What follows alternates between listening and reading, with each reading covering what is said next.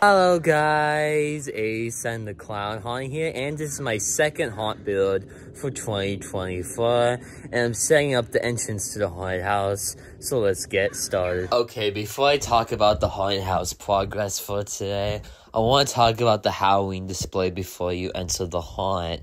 So this is going to be a graveyard theme. There's going to be a bunch of different tombstones and spiderwebs and just animatronics everywhere. And it's going to be pretty cool. I can't wait to set that part up. And then you walk this way more, and you see this giant haunted house facade from Mr. Sharp's mansion. Okay, so here's his giant entrance. I recently added some of these skeletons. Then there's a lamppost up there that makes light appear from it. And then, yeah, it's pretty cool. It's very giant in real life, this entrance. Way bigger than it looks on camera. It's probably about like maybe almost 12 feet tall at the top of it, which is insane. Here's some of the skeletons on the side, and there's a lamppost that goes up there too. I still have to attach it. And yeah, here's some of the pillars on the side of it. Count Vigo's is here right now. He's not going in the haunt. He's going to go in the graveyard section. Don't come to my house or else I'll suck your dick. They have this chair. Rising Woman from Party City is going to go in that.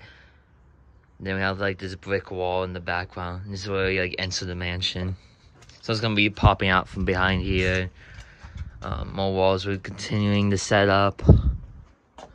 And yeah, this is going to be the living room of the mansion. There's going to be portraits on the wall and some furniture and animatronics. We just have this tombstone right here because why not?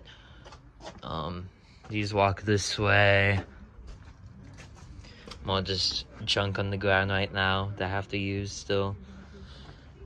Then that's Jack of Spades box. Here's more walls. Yeah, it's mainly the same color. These are the same walls we used from last year, but we're going to be changing it up a little bit, so that's nice. And then we just have Phil Valley Wolf on this side right now. Demonic Gatekeeper. This is a fortune teller from Poison Props. We just have it secured up right now so Wayne and stuff doesn't get into it. Yeah, here's some signs. We started to put some more walls up. Yeah, and then you just walk this way.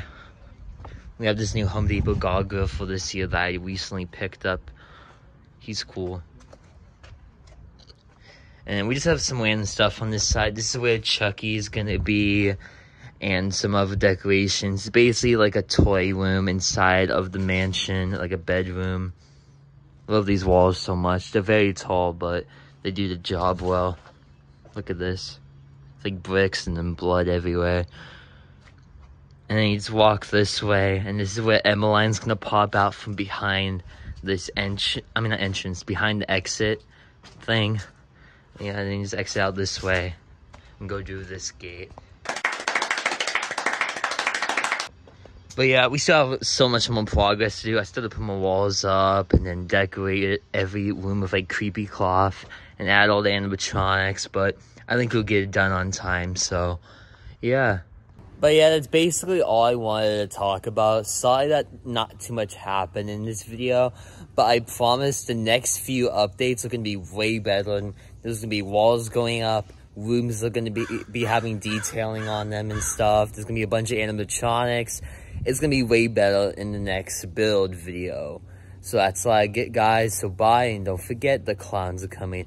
Ha ha. I'm so excited for this haunt.